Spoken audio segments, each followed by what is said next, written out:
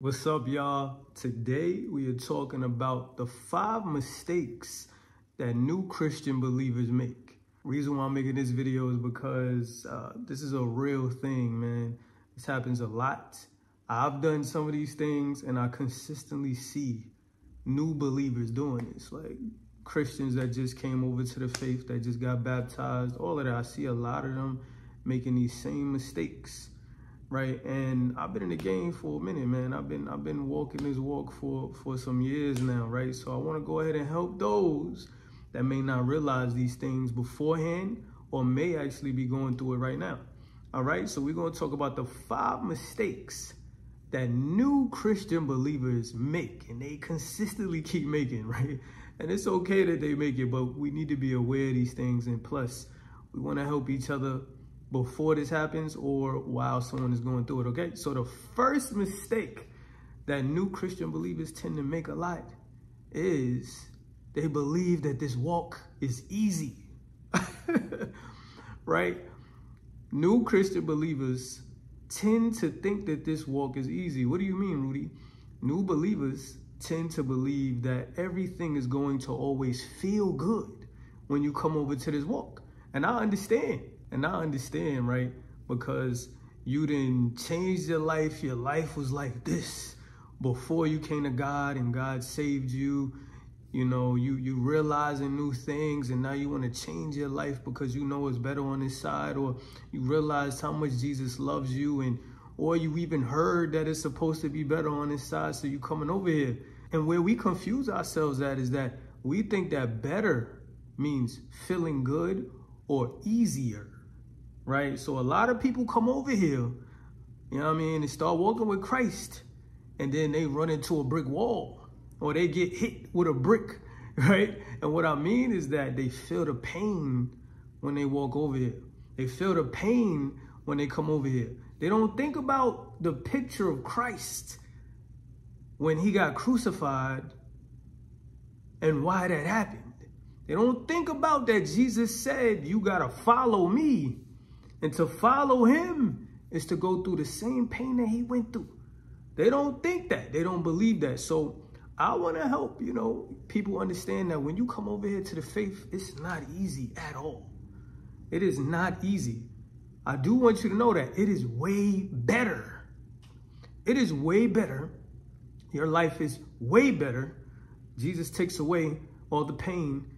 And I mean pain and agony that you was going through, but it will be painful to get that thing.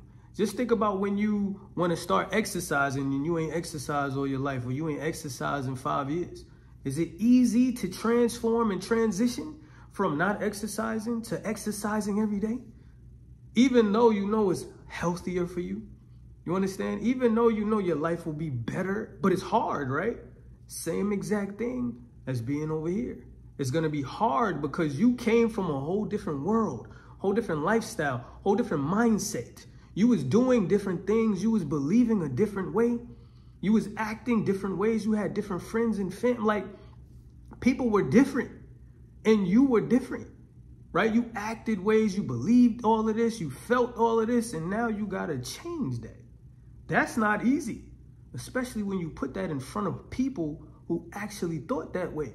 The people you was around that thought that way and acted these ways and believed these things, right? That's hard. That's going to be extremely hard. So this walk is not easy, and we also forget that the enemy got a hit out for us. As soon as we start walking this walk, the enemy is coming after you. He got a hit out for you. He coming after you hard. So that's what I want people to know. So the first thing is that new believers tend to believe that this walk is easy and that everything feels good.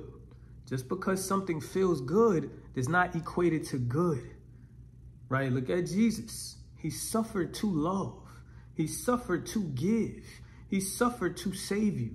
And then he said, I need you to follow me. So that means we're going to suffer with him.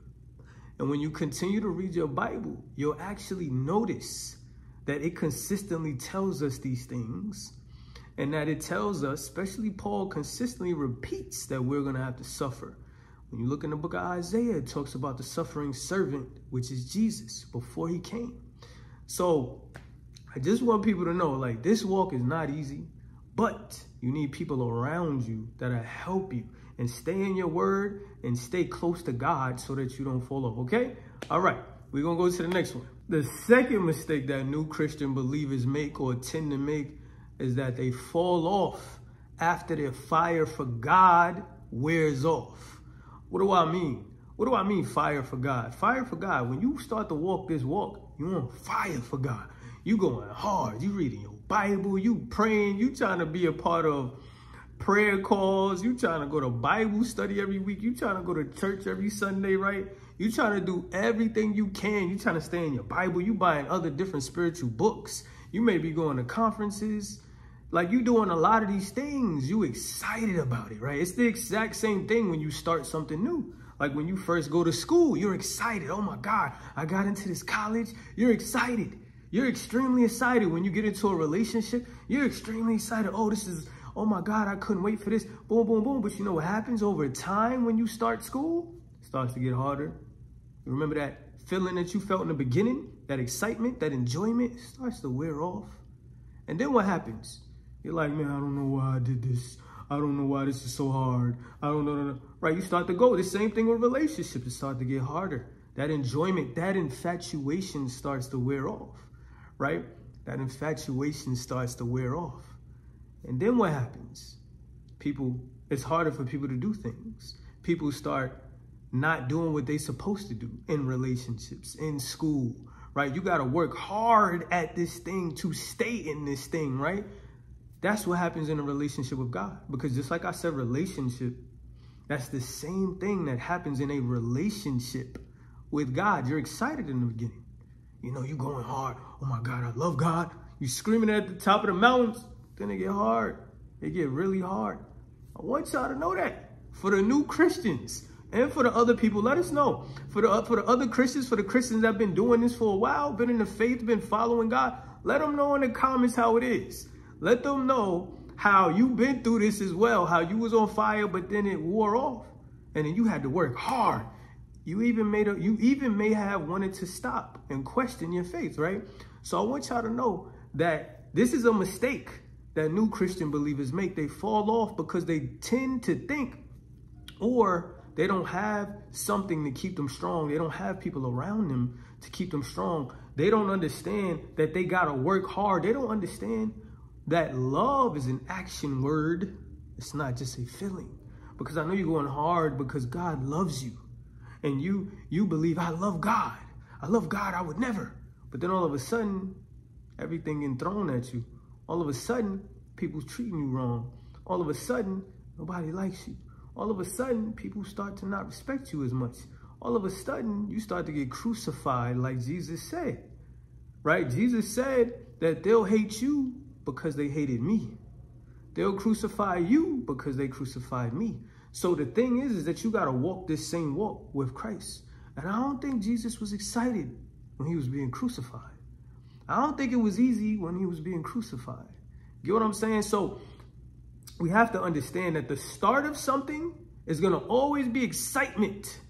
But then guess what's going to happen? You're going to get hit, boom, and boom, and boom, like a storm. And then what you going to do, right? Because to follow God isn't to follow God off of emotion. It's almost like God allowed the infatuation, but now once the infatuation wears off, once that excitement falls off or fades away, now you get to actually show if you really want to follow God.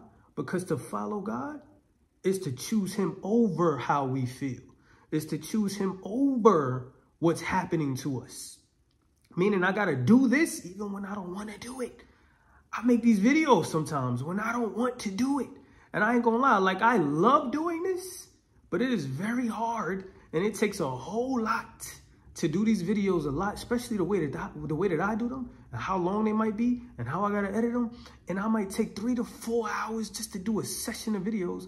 That's a lot. Plus I'm in a PhD program. Plus I got a daughter. Plus I got so many other things I got to do. So it's hard a lot of times. And guess what? I got to make myself, or I got to ask God to help me to do the thing that I want to do for him, even when I don't want to do it. Just like I have to love people who don't love me back or don't show it back. That's what it means to follow God. I do it for you, even when you don't do it for me. I do it for you, even when you hurt me. When following God, I can't not do that for you just because you hurt me. Because that would mean that I'm choosing me over God. So that's what happens a lot of times with new Christian believers. They make the mistake of falling off after that fire wears off. And I remember I felt that. I remember talking to people just telling me how they felt and then saying that they don't feel like it no more. And I understand, and that happens to everyone. But this is a mistake that a lot of believers make, right? And I got more to explain these mistakes and to explain this mistake, all right? So this is one that we got to keep on going, finding ways how to keep on going when we feel like we don't want to anymore, when we feel like it's extremely hard, when we feel like God is not there, when we feel like God is not talking to us, when we feel like maybe we wronged God, when we feel like maybe we sinned and now we feel far from God, or he hates us or whatever it is, which he does not hate us. But sometimes we feel like that. And that's when we got to get in his word. That's when we got to learn who he is so that we can know who he is and know what he says. So that when we feel like that, we'll know the truth, and that truth will pick us up. All right, let's go to the next one. The third mistake that new Christian believers make or tend to make a lot is get right into a relationship with a new Christian or with another Christian, right? We tend to get right into a relationship as soon as we have now been baptized or have now gotten into this relationship with God. I believe that's a mistake. I don't believe we should be doing that, because a lot of times I've done it myself. I may not have been a new Christian when this happened, but this was when I started to go hard in my relationship with God. And I actually got into a relationship with a girl as soon as that happened, and it didn't work for a lot of reasons. But I also see new Christian believers doing this exact same thing. We tend to get into a relationship as soon as, because we think someone who loves God is in their Bible, is going to church, is going to Bible study. Oh my God, is praying on their knees. They're crying on the floor. They're praying for me. We tend to believe that a person that's doing those things is considered to be a godly person, right? Because this is what we're doing. This is what it's supposed to be. Oh, they love God. But see, that's what we mess up at. We don't actually know, because again, we're new Christian believers at this time. We think, and this is how the enemy gets us. We think we know what we're doing. We think we further along than what we are. We think we're strong in our relationship with God, and we know. We think this person truly loves God. But guess what? A lot of times, when we get into this relationship with God, let me tell you the truth. When you're a new Christian believer, it's going to be hard to get with a Christian believer that been doing this and walking this walk for a long time. It may be hard to get with somebody like that, because that person can tell if we're new to this or not. And a lot of times, if you're a new believer or a baby and someone has been in this game for a while, for one, they got the discernment to see. Two, you could be unequally yoked because you're not fully there yet to understand things. So what happens is, because most of the time we may not get with somebody like that, I'm saying may, because it could happen, right? What happens is we tend to get into a relationship with someone who is where we are. Now, if that person is where we are, you think they strong enough yet? You think they've been abstaining long enough yet? You think they know who God is enough yet? You think they know how to love yet? Fully, you still a baby. Babies take baby milk because they don't understand yet. They still got to grow, right? So we tend to get in relationships with those type of people, and also forgetting that we are new believers, meaning that we are not there yet. So the love that we so much want and that we searching for, and oh my God, I think I got it. We haven't even learned how to do it yet. We haven't even learned how to love like God loves yet. We only know how God loves us in this moment. So we tend to prematurely get into a relationship as soon as we become new Christian believers. And then that messes everything up, because the love that we want so bad from God, and I want to do this, that person may not be like that. That person may not actually read their Bible all the time. That person may just have crossed over and now they're in the faith, which means they still may be in the infatuation stage, right? They may still have just that fire, but it ain't wore off yet. So they ain't even that strong yet. They ain't been in the game as long yet. You get what I'm saying? So what happens is we get into the relationship so easy, and us too, we ain't in the game. We don't know exactly everything that we need to do. We don't know how to truly depend on God, rely on God, how to put God first. We do it too fast. But what actually needs to happen is we need to take our time. We need to gain our relationship with God first, which takes time. You know what I'm saying? Which takes time. And then allow God to lead us, rather than so quickly wanting to be with somebody so fast. We haven't had true relationship and intimacy with God yet, and we move too fast. And guess what happens? The enemy uses that fast. So he knows that's what you want, so he coming after you fast with that. That's how he catches us. But if we took our time, if we focused on God rather than being so infatuated and wanting and desiring a relationship so quickly, we wouldn't make that mistake. But that's one of the mistakes most of us make. But I mean, I ain't gonna say it's a bad thing, but it's also a good thing, because we learn and we grow. God opens our eyes from it. He gives us discernment and a lot of insight from that as well. So it's also a good thing that God can use. Get what I'm saying? But it's still a mistake that a lot of us make. All right, I'm gonna go on to the next one. The fourth mistake that new Christian believers tend to make is that they do not join Christian communities. They don't join Christian communities. A lot of times we don't join Christian communities. When I first started to move hard with God, I don't think I was really looking for it like that. I don't know.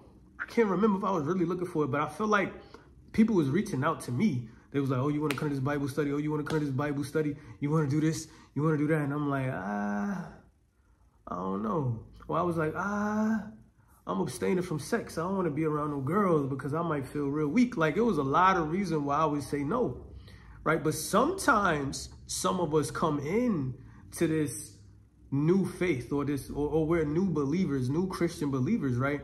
And then we just want people to make us different. We want people to reach out to us, right? Because, okay, yeah, people reached out to me for Bible studies and stuff like that. I ain't gonna lie, but not everybody gets that. Not everybody gets what God did for me in that time, I guess, right?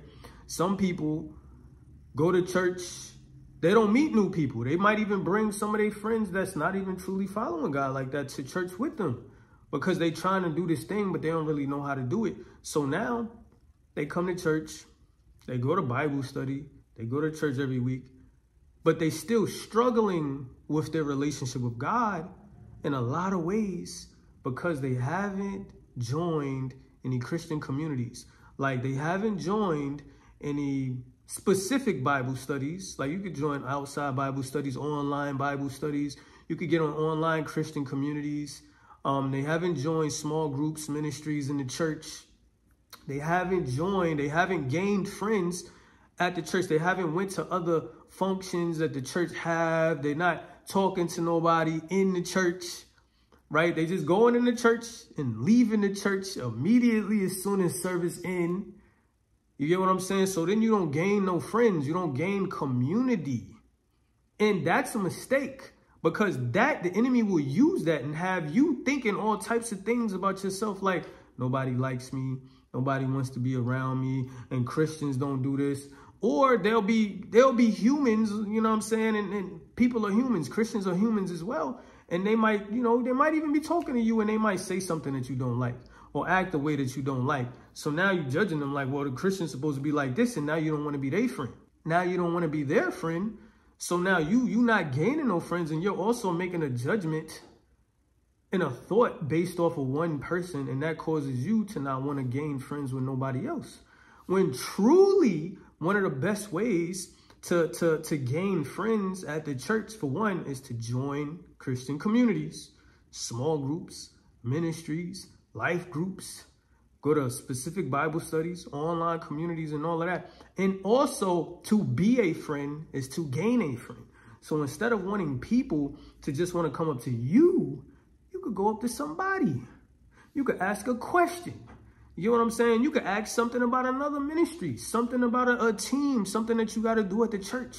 You could join an online community.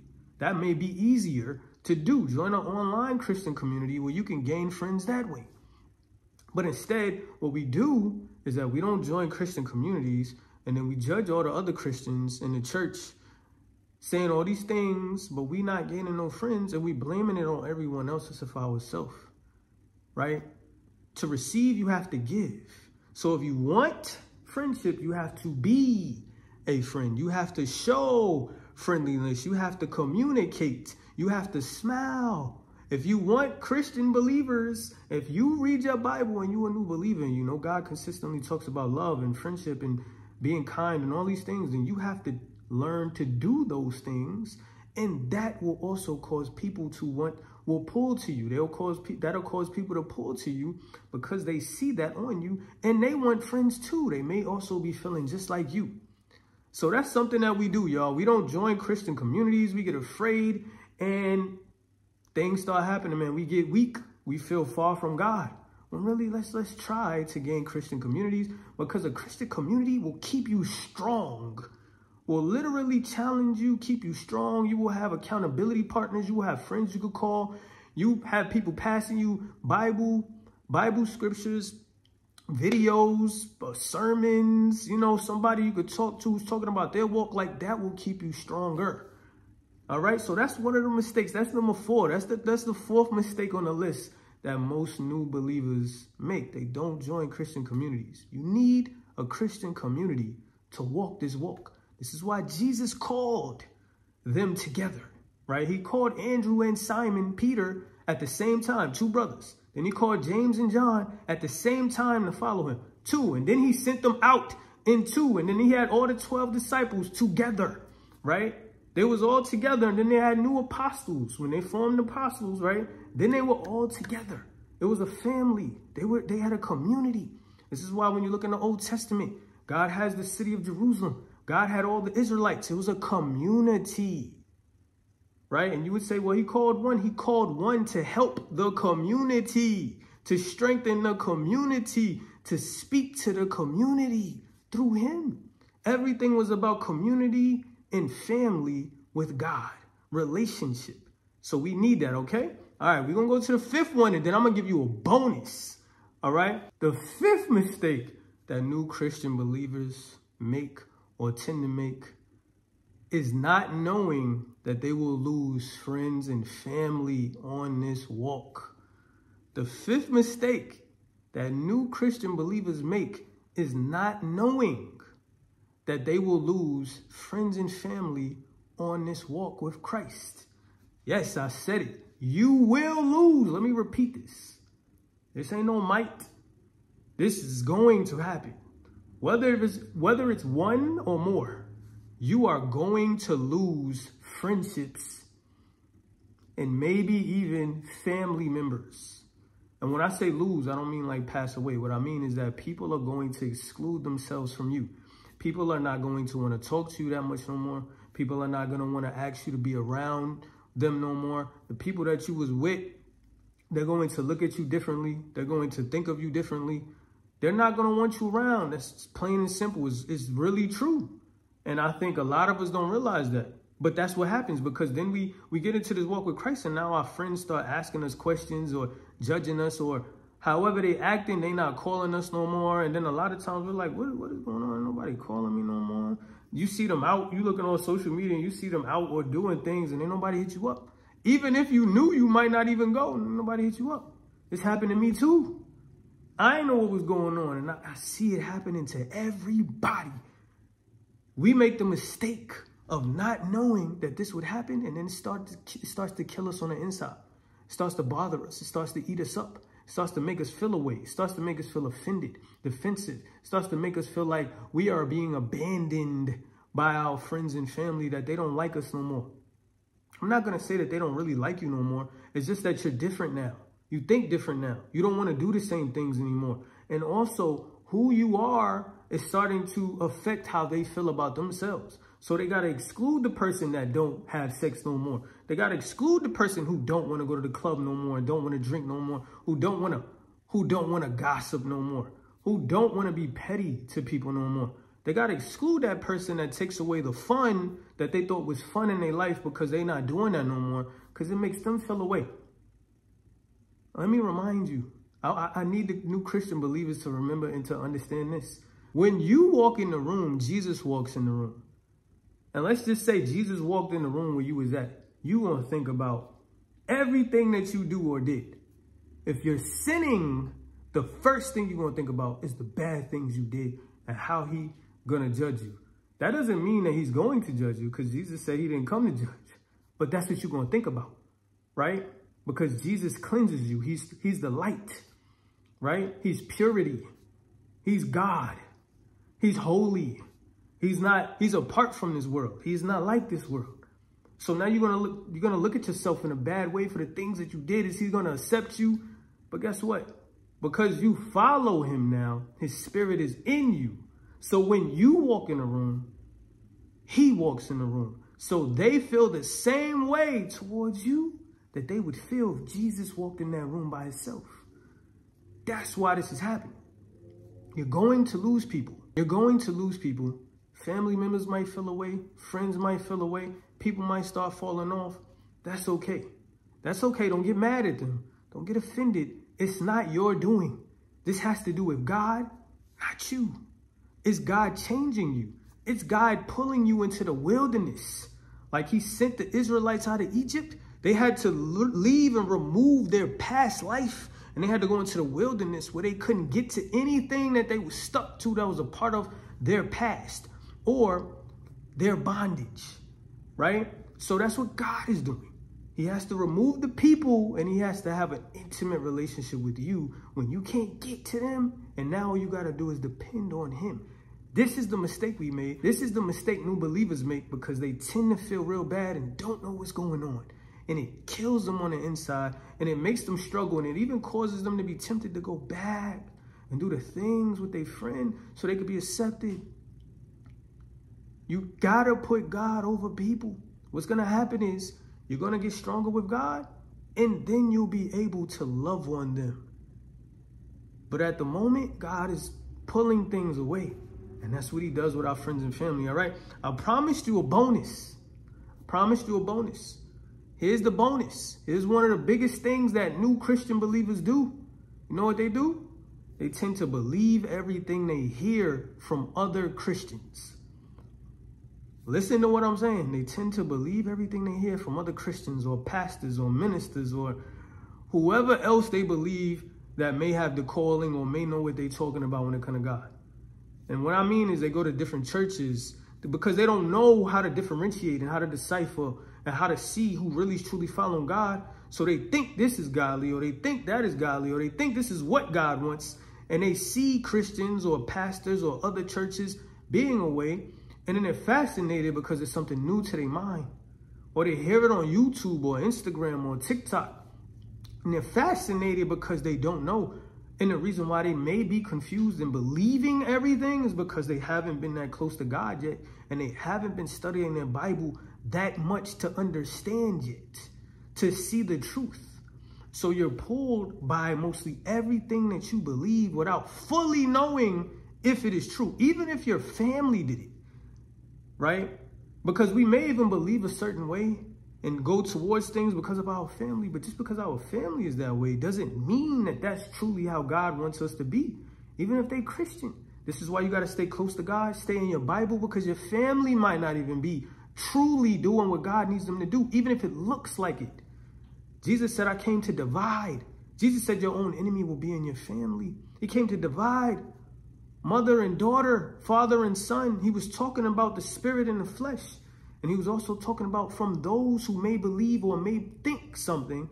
He wants you to see. He opens your eyes.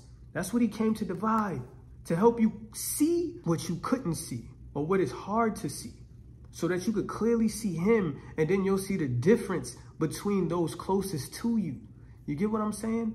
So you got to stay in your Bible so that you'll know who to listen to, who's actually teaching the truth, right? Rather than just some stuff or circus or just putting things the way that they want to make it. Like, you start to become a student to God. That's the thing. We have to become students to God. And then as we become students to God, we'll feel even closer as his child.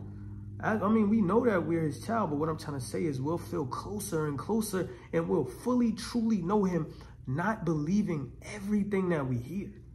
Notice I'm not saying to listen to every pastor. I'm saying to stay in your Bible so that you can realize what is what, who is who, and consistently talk to God throughout the day, and he will reveal the truth to you.